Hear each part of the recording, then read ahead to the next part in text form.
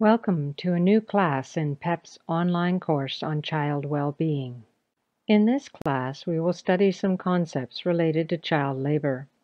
The outline of the course includes 1. The history behind the work of children, 2. The definition of child labor, 3.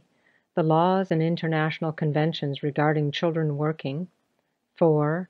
The worst forms of child labor, 5. Statistics estimating the number of children working and those working in hazardous activities. 6. A theoretical time allocation model. 7. The causes of child labor. 8. Econometric estimation. 9.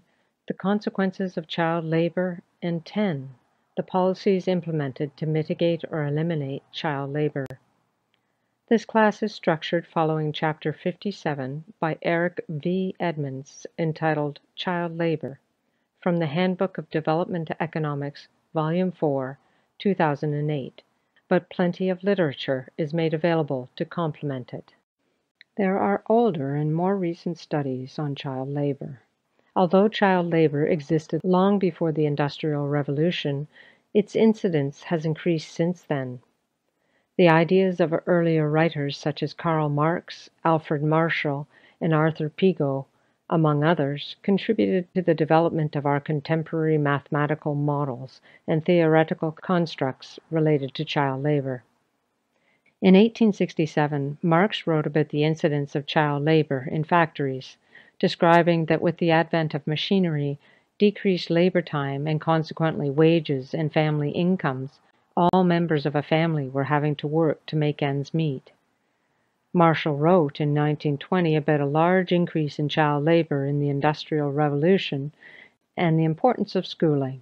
He was arguing that parents should be incentivized to invest in human capital by making a better future for their children by having them go to school. In 1932, Pigot defended the eradication of child labor, but he was aware of the aggravation of poverty when poor families fall below subsistence level. After the problems involving child labor were largely discussed among 19th century writers, the theme was neglected by economists for a long period. Interest in research and economic analysis related to child labor reappears in the literature around 1995, mainly because child labor was seen as an impediment to economic progress, due to a growing body of literature suggesting that the reduction of poverty and the accumulation of human capital were key factors to achieve economic progress. Empirical analysis, trying to study the causes and consequences of child labor, are now being facilitated by the increase in the availability of high-quality microdata and ease of obtaining computational data. The International Labour Organization, ILO, created the International Program on the Elimination of Child Labor, IPEC, in 1992 with the objective of the progressive elimination of child labor.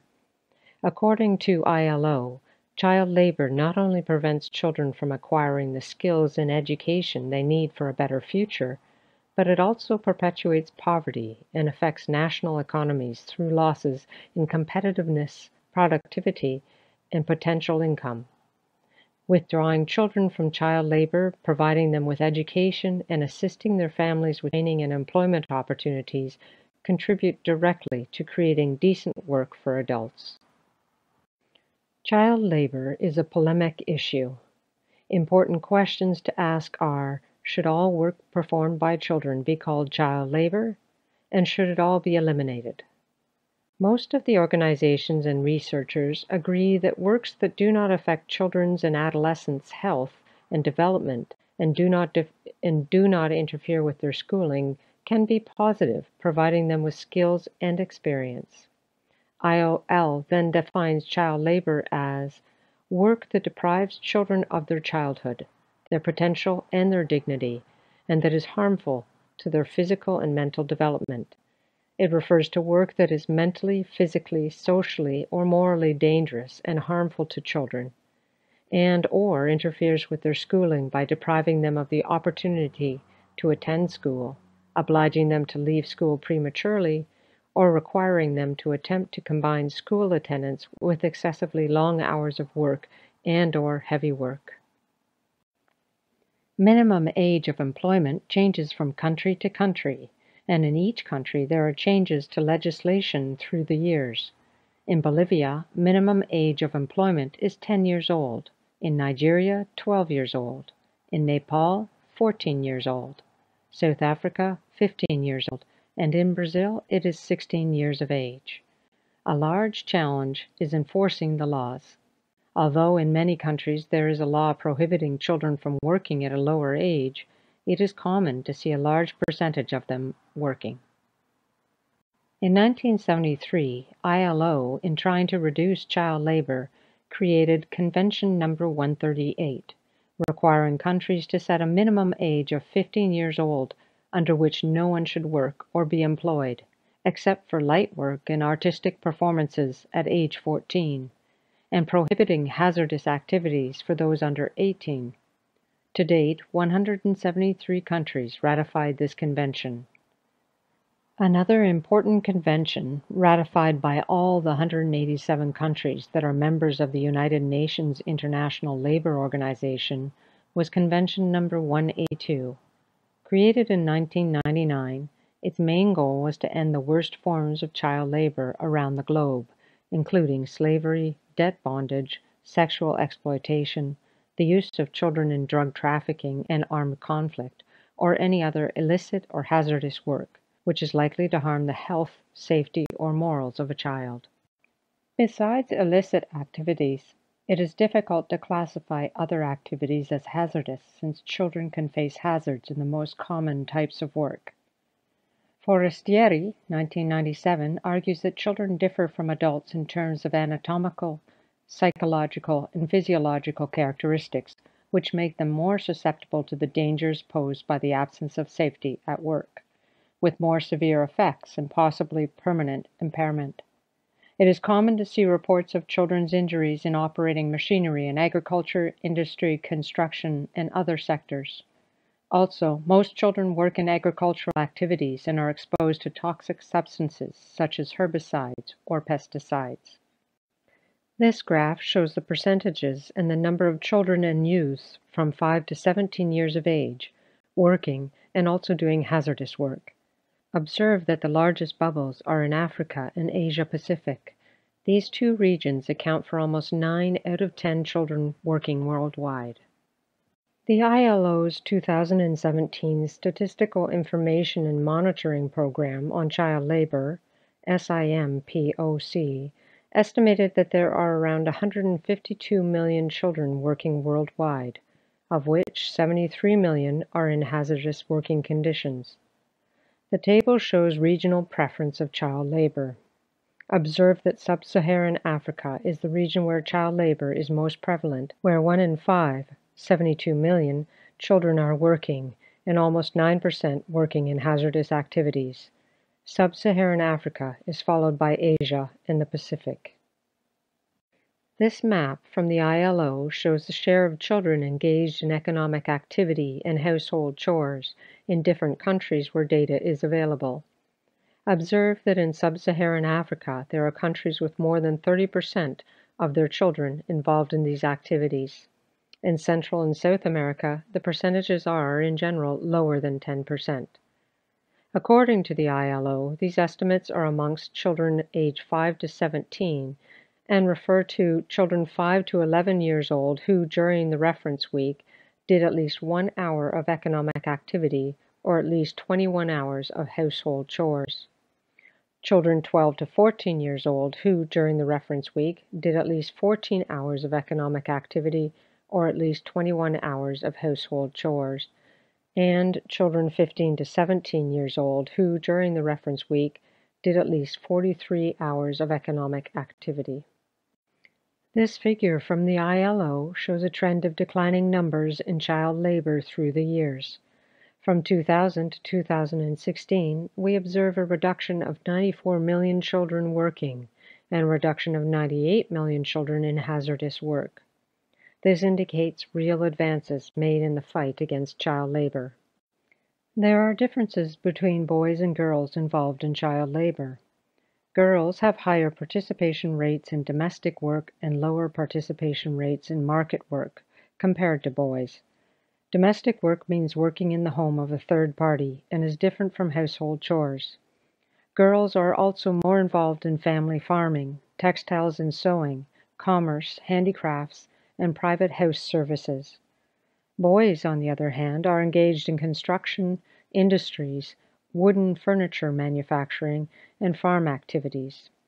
Domestic work is considered a worst form of child labor, as it is not regulated and it is difficult to inspect. Girls may be forced to work excessive hours without adequate food, deprived of sleep, prohibited from studying, and in many cultures, sexual favors are part of the job. This slide gives you some sources of data on child labor. The main sources are from the International Labour Organization, ILO, UNICEF, and the World Bank, but there are also countries' household surveys with questions regarding the work of children, number of hours worked, kinds of activities, and so on. ILO's Statistical Information and Monitoring Program on Child Labor, SIMPOC, computes global estimates of child labor using household surveys around the world. There is also the UNICEF's Multiple Indicator Cluster Survey, MICS, and the World Bank's Living Standards Measurement Study, LSMS. Bjorn Grimsrud, 2001, has an interesting study comparing data from LSMS, MICS, SIMPOC. Many problems arise when collecting data on child labor. First, who fills out the questionnaire? Parents may hide the fact that their children work and may not answer the survey questions appropriately. Second, measures are sensitive to the recall period. Usually surveys ask about the work performed a week before the interview. However, it is common to see children working intermittently, for example, during harvest seasons. Third, many surveys do not collect data on household chores, and there is a large percentage of mainly girls working long hours in their household. Fourth, the most vulnerable group of children may not be reached by surveys, such as those living in the streets. Fifth, illicit activities are not revealed in surveys, but many children are involved in drug trafficking, prostitution, and bonded labor. Finally, in places where there are threats of sanctions, the number of children working is underreported or hidden, as for example in cocoa farms, textile factories, etc. Children usually do not participate in the formal wage labor market. They are mainly involved in the informal sector of the economy, which means that they are not officially employed. They are involved in more precarious sectors of activities. They do not have job security. They are not well paid for their work, and sometimes they do not receive payments.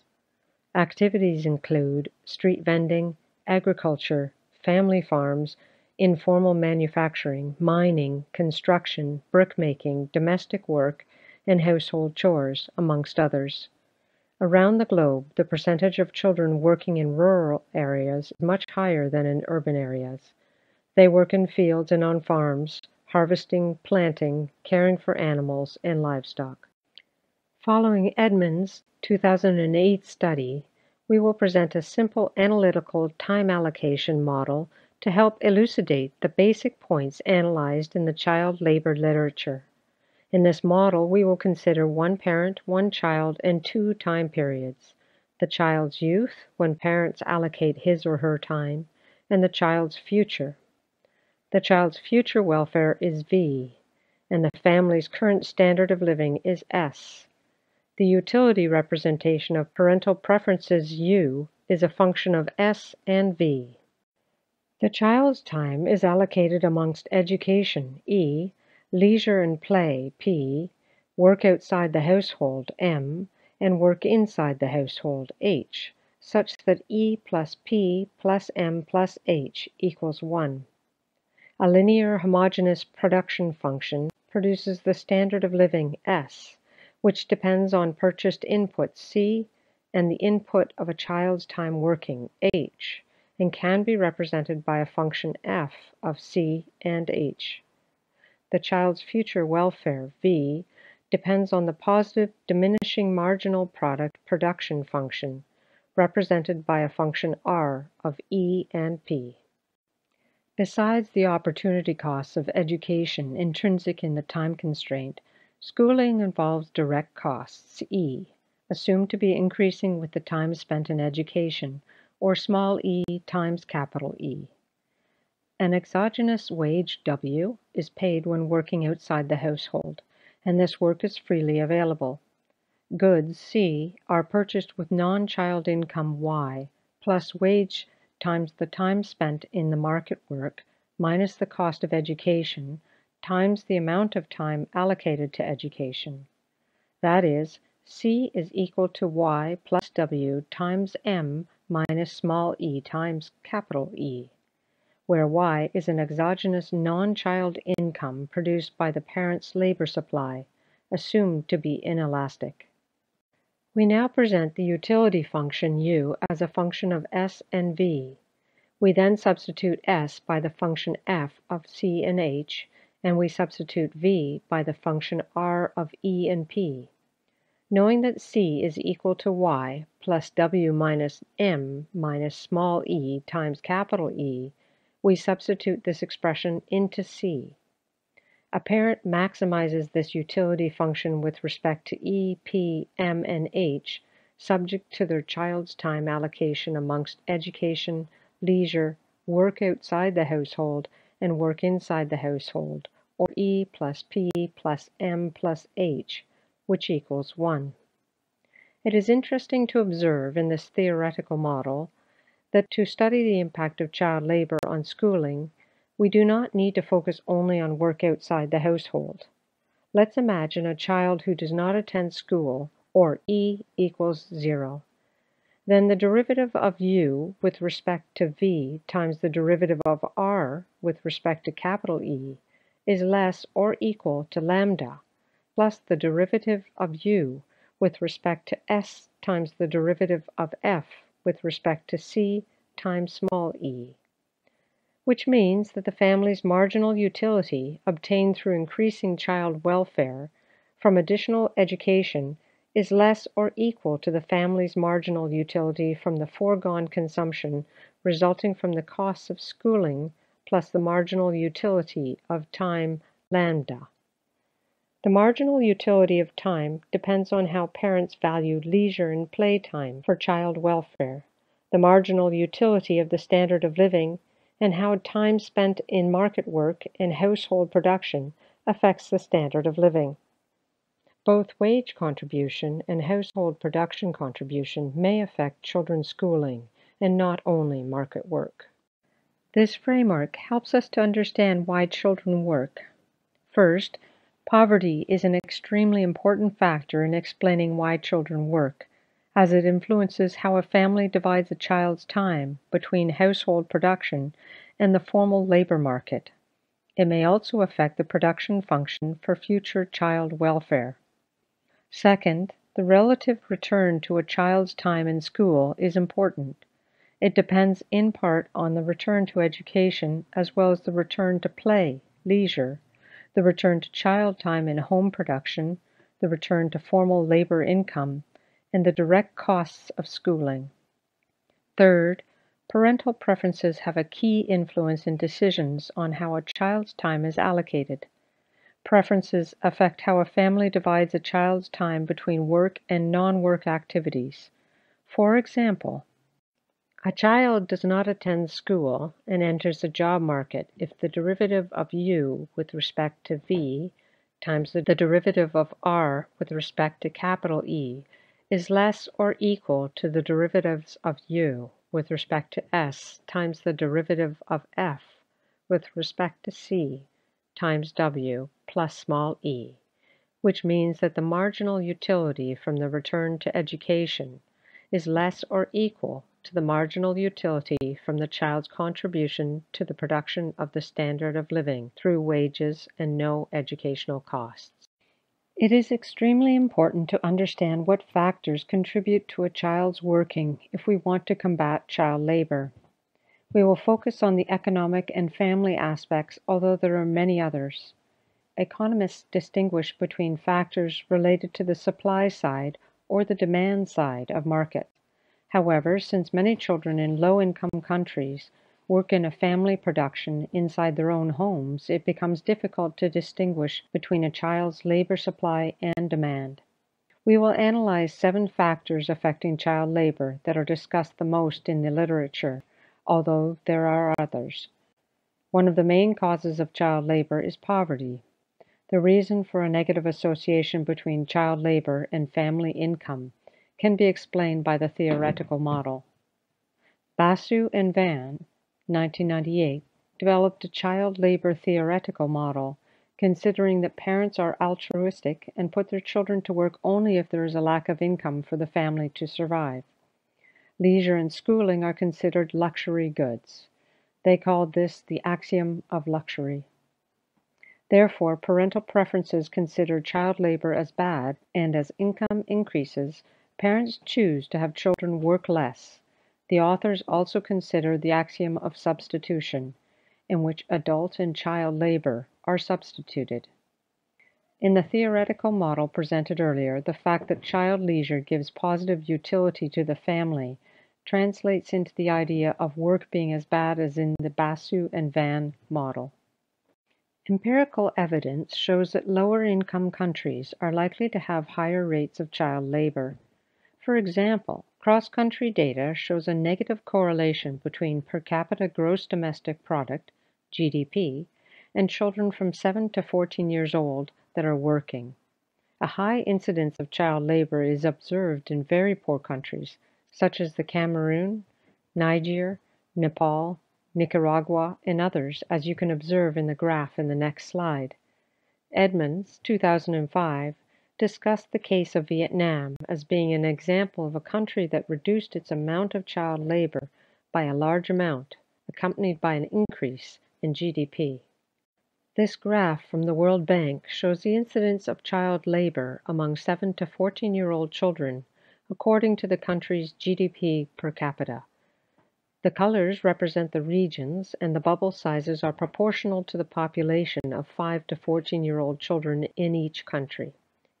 Although we cannot interpret this as a causal relationship, it can be observed that poorer countries, such as the Cameroon, Guinea-Bissau, and Sierra Leone, have a high incidence of child labor, while relatively richer countries, such as Chile, have a small proportion of children working. Care should be taken regarding the numbers, as illicit activities are not in the data. Although, at a country level, we observe a negative relationship between child labor and income, at a household level it is not so easy to relate household income to the prevalence of child labor. Difficulties in studying the link between economic status and child labor are due to the fact that existing surveys usually do not measure supply of child labor, but incidence of child labor, which also depends on demand. Children may not be working due to less access to potential employers by poorer families. The studies use mainly cross-sectional data and rarely panel data. When comparing poor to rich households, there are unobserved factors that are also associated with child labor. Parents and a child's motivation and a child's ability, for example. There are also measurement errors in variables and endogeneity problems, and consequently it is difficult to know if poverty affects child labor or if child labor affects poverty. Some important questions to be answered. Is a family's standard of living the main determinant of child labor? Are returns to leisure and schooling ranked so high that they would take children out of work if a family's income increased without further policy? The role of children's work in the family's standard of living varies a lot from country to country and within each country, resulting in different outcomes in the empirical literature when studying the effect of a family's income on child labor. Ersado, 2005, studied Nepal, Peru, and Zimbabwe and concluded that poverty was the main cause of child labor in rural areas but not urban areas. Balotra, 2006, using rural data from Pakistan, concluded that boys work due to poverty, finding negative wage elasticity. On the other hand, Balotra and Hedi, 2003, using surveys from rural Pakistan and Ghana, showed that children of land-rich households were more likely to work than children of land-poor households. Since most children in poor countries work on family farms, it reflected the demand side and was called the wealth paradox by the authors. Empirical studies try to address the indigeneity problem by excluding the child's income from the family's income. For example, in the study by Duryea and Arons Kuning, 2003. However, this approach does not deal with the joint nature of child time allocation and family living standards. Other studies rely on strong assumptions that there are factors affecting family income, but not the children's time allocation, except through family income. See, for example, Balotra's 2007 study. Another approach to take into account the differences between poor and rich families is to track children over time. Beagle et al., 2006, used 3 years of panel data in rural Tanzania and concluded that children work more when family income decreases. Besides income, another important variable affecting child labor is credit constraints, which is more common among the poor. Several studies that tried to analyze the effect of credit constraints on child labor and schooling considered the link between child labor and economic shocks, such as unemployment or crop failures. However, it is difficult to disentangle credit constraints from other market imperfections. A study by Duryea, Lamb, and Levison, 2007, found that child labor increases and child schooling decreases when a household's male head is unemployed. Another factor is parental co-residence. Usually, the absence of a parent is associated with a family income variation and a higher necessity of the children to fill in for the work normally performed by the absent parent. However, this relationship between child and adult work depends on the types of activities considered and may reduce the employment options open to children. Research conducted by Moling, 2004, showed that living apart from one parent or both results in increasing child work and decreasing school attendance in the United States. The fourth factor is birth order. The mechanism through which birth order may affect investments in children are related to a parent's age, socialization, income constraints, and more competition in the household. Emerson and Souza, 2002, showed that older boys and girls are more likely to work and less likely to study in Brazil than their younger siblings. Similarly, Edmond, 2006, found the same pattern in Nepal. He observed that the oldest girls performed more household chores when there are more younger siblings. The fifth factor is sibling sex composition. Studies that try to explain the link between sibling sex composition and child labor discuss rivalry, peer effects, or sex typing. Researchers studying developing economies emphasize rivalry, while those studying developed economies emphasize peer effects and sex typing. Sibling rivalry means that a child is in a better position when more siblings are comparatively less valued in terms of market opportunities, preferences, social status, etc.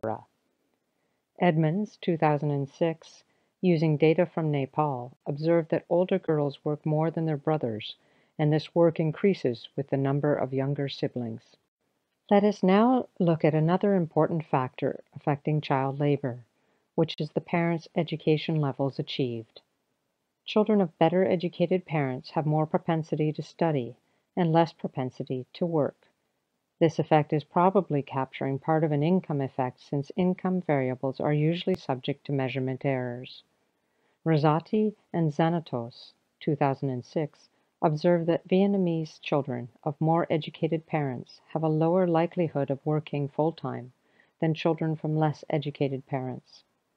Finally, the seventh factor is when parents started working as children. Children of parents who started working very early in life are more likely to be child laborers as well. Emerson and Souza, 2003, observed that for Brazil. We will now show some econometric estimations that can be applied to real data analysis. Many articles use binary response models such as Logit or Probit, as well as the bivariate Probit model, or the multinomial logit models, to estimate the impact of exogenous variables on child labor and schooling. We will quickly present these models. Ray, 2000, estimated probit and logit models for child labor participation using data from Peru and Pakistan. He included as right-hand side variables child characteristics, gender and age enrolled in school, family characteristics, poverty status, expenditures, region of residence, gender and age of household head, years of schooling and wages of a female member, community characteristics, water, sewage, electricity, and some prices. His main interest was in poverty, which was statistically significant for Peru, but it was not significant for Pakistan. The most important result was that more female adult education leads to lower child labor. Emerson and Souza, 2003, estimated a probit model to investigate if the parent's status as a child laborer affected the incidence of child labor in their own children. We will now present a basic econometric description of the probit and logit models. For more details, please consult Wooldridge, 2019, or Green, 2018, or any other econometric textbook that you are familiar with. Let y star be an unobserved variable, such that y star equals x times beta plus epsilon. We then have y equals 1 if y star is greater than 0, and y equals 0 if y star is less or equal to 0. X is the matrix of exogenous variables, and beta is the vector of coefficients to be estimated. The error epsilon is independent of x, and if epsilon has the standard normal cumulative distribution function, it will give rise to the probit model. On the other hand, if epsilon has the logistic distribution function, it will give rise to the logit model. The response probability for y is then given by the probability of y equaling 1 given x, which is equal to the probability of y star being greater than 0 given x. If we substitute y star by x times beta plus epsilon, we will obtain the probability of epsilon being greater than minus x times beta given x, or 1 minus the cumulative distribution function represented by capital F at minus x times beta, which is equal to the cumulative distribution function f at x times beta, since the normal and the logistical functions are symmetrical. Our primary goal is to obtain the effect of a specific variable x underscore j on the probability of y equaling 1 given x. This marginal effect is not given by beta since the function f is not linear. The derivative of the probability of y equaling 1 given x with respect to x underscore j being equal to the density function evaluated at x beta times the parameter beta j. We will now look at the multinomial logit model. Moi, 2011, uses the multinomial logit model to study child labor and schooling in Kenya. In this model, different choices are related to children's activities. Let us consider as an example the following schooling and work categories. P1 is the probability of children only studying. P2 is the probability of children studying and working. P3 is the probability of children only working.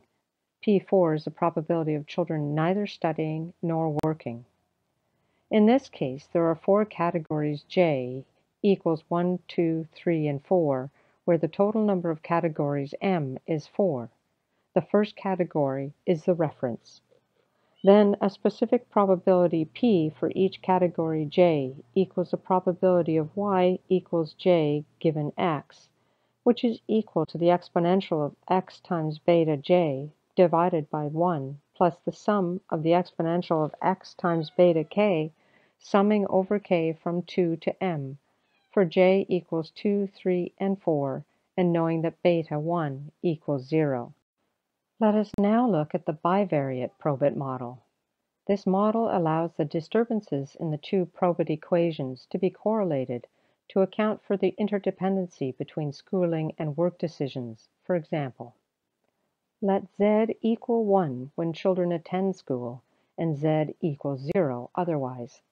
Similarly, let y equal 1 when children work and y equals 0 otherwise. The specification is that z star equals w times alpha plus epsilon 1.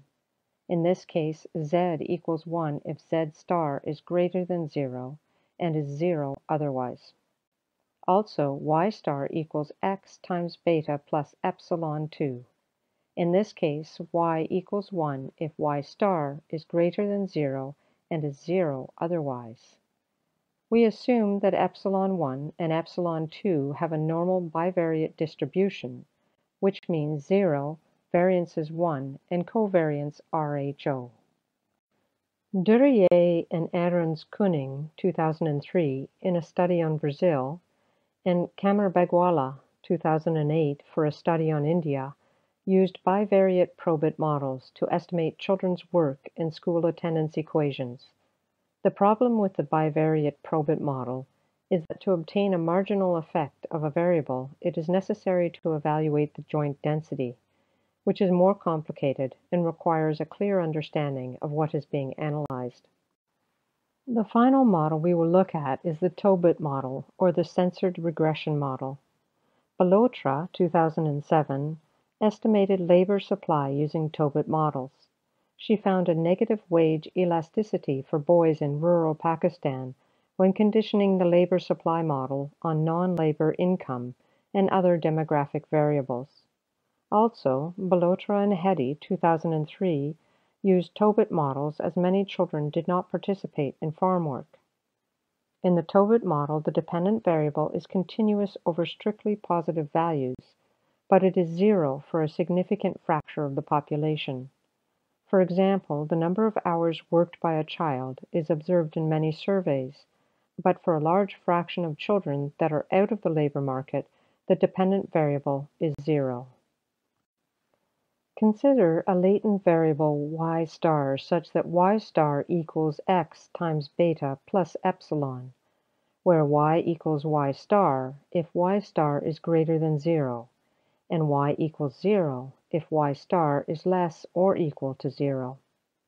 Assuming that epsilon has a normal distribution with a mean 0 and a variance sigma square, it is possible to show that the expectation of y given y greater than 0 and x is equal to x times beta plus sigma times lambda evaluated at x times beta divided by sigma, where lambda is called the inverse of Mills ratio and is the ratio between the standard normal probability density function and the standard normal cumulative density function. This equation shows why using ordinary least squares only for observed data, or y greater than 0, will not estimate consistently the parameters beta as we are omitting the lambda term. We show in this slide some stata commands to help you estimate the econometric models. For more details, please consult the stata manuals. We will now talk about the consequences of child labor. The main consequences of child labor are related to lower school level attainment, negative performance in school, reduction in wages, and health damage. In practice, it is difficult to isolate the effect of exogenous variables that affect either schooling or child labor. Child labor decisions in schooling are joint outcomes out of a single time allocation problem. Observe in the theoretical model discussed earlier that child labor, schooling, and leisure decisions are jointly determined. Trying to circumvent this problem, we can use timing differences between observed adults or older children and the occurrence of child labor. Instrumental variable approach is necessary to avoid endogeneity. Beagle, Dehigia, and Gatti, 2005, used panel data from Vietnam to analyze the impact of child labor on education, wages, and health. They compared children working with children not working, but all of them being enrolled in school. In this way, they avoid confounding the effect of working with the effect of not being in school. After using community rice prices as the instrumental variable to control endogeneity, they observed that for each additional hour a child works, there is a decrease in the probability of attending school and in completing school 5 years later. Elahi, Orizam and Sedlacek, 2000, using data from Brazil, showed that starting to work before age 13 resulted in a reduction of 13 to 17% in wages when they were adults compared to those who started working at an older age. Kassouf et al. 2015 also showed negative effects of child labor on earnings in adult life in the Brazilian labor market. Another study showing educational loss due to child labor is by Kassouf et al. 2020 that analyzed the impact of children's household chores and market labor using data from Brazil. The fixed effect model and the instrumental variable approach control the endogeneity of child labor. The results showed a decrease in mathematics and Portuguese test scores when children worked in the labor market and/or at household chores. Another consequence of child labor is its effect on health. As discussed before, children may suffer physical injuries at work which may result in health problems not only during childhood, but also in adult life. They may also suffer psychological stress that perpetuates through their whole lives. Kassouf et al. 2001 showed that Brazilian adults who started working earlier in life had worse self-reported health status. Let us now look at some policies that have taken place to mitigate the problems related to child labor. One of the policies are awareness campaigns that have the objective of transmitting to society, and mainly to parents, the idea that children should be in school and not be working. They are important to change cultural norms. Another way to reduce child labor is by improving school quality. Jafari and Lahiri, 2005, showed that when credit markets operate, improving school quality is more effective in reducing child labor than in-kind transfers. An effective policy to increase schooling and decrease child labor has been through the Conditional Cash Transfer Program, CCT, implemented around the globe. The two largest CCT programs in the world are Mexico's Prospera and Brazil's Bolsa Familia. These programs provide income to poor families conditional on school children being enrolled and attending school, pregnant or breastfeeding women going to prenatal and postnatal health care services, and small children being vaccinated. Grants are important to families, not only to cover the direct costs, school fees, books, uniforms, etc., but also the opportunity cost of time in school, that is, the reduction of the time children spend working or doing other activities if they spend more time studying in school and at home. Given that there are a fixed number of hours in a day, the time a child spends working is balanced with other uses of his or her time. Therefore, if a program is effective in increasing enrollment and attendance, it may also be effective in decreasing child labor, or at least in reducing the number of hours a child works per day. A study by Ferro et al. 2010, using household survey data from 2003, showed that the Brazilian CCT program reduced children's work participation. Ravalian and Wodan, 2000, evaluated the impact of the Bangladesh Food for Education program on child labor and schooling. They found a positive effect on school attendance and a negative effect on child labor. However, the decrease in the amount of time spent in labor corresponded to a small share of the increase in schooling time, indicating that time dedicated to school was mainly subtracted from leisure and not from work time. Also, Schultz, 2004, when analyzing the Mexico program, observed a reduction in market work, and Shadi and Aruja, 2008, came to the same conclusion for a program in Ecuador. Another policy adopted focused on the restrictions and the prohibitions on employment. Laws prohibiting child labor occur worldwide, but they are not always enforced. There are also international conventions, such as the ILO Convention 138, that has 173 ratifications, imposing restrictions on the age of employment, and the ILO Convention 182 with 187 ratifications, with the goal of identifying and eliminating the worst forms of child labor. Bharadwaj et al. 2020 analyzed India's legislation against child labor and, consistent with Basu and Van's theoretical model, concluded that child employment increased instead of decreased, and child wages decreased after the ban. The explanation is that at a subsistence level, families, to survive, have their children work more in response to a decrease in child wages. Finally, we analyze the trade sanctions policy against child labor.